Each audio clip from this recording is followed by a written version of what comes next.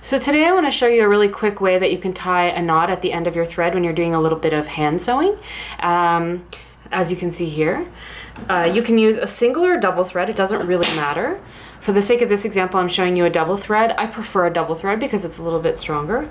So all you want to do is take the thread, wrap it around your finger, I'd say 1.5 to 2 times, and then use the pad of your thumb to rub the ring off, and then just pull on the end, and then you've got a nice strong knot. It's that easy.